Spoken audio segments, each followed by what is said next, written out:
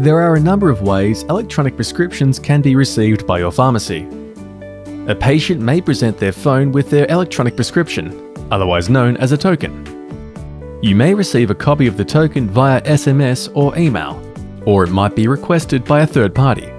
There are 6 easy steps in managing the in-store process for ePrescriptions.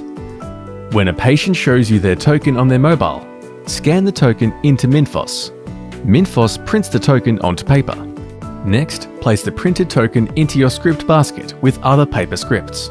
Scan the paper token to download the script into Minfos Dispense.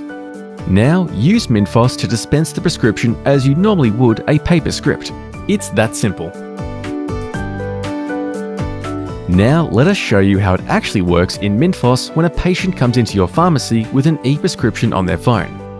To get a copy of the token from your patient's phone, go to Minfos Till and click on the Token Scanner button.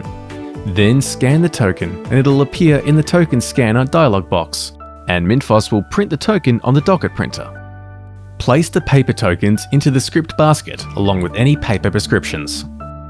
To dispense the prescription, scan the token into the surname field in Minfos Dispense. Minfos will download the script details and populate a dispense form.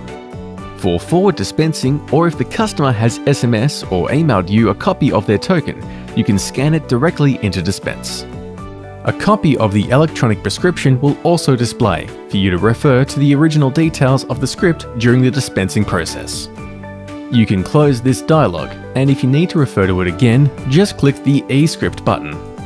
Dispense the prescription as per your normal processes. At the end of the dispensing process, use the Minfos Pharmacist check screen to verify the supply. Simply scan the barcode on the dispense label to display all the scripts the patient was dispensed today. From this screen, you'll be able to easily view the electronic script, perform scan checking, and more.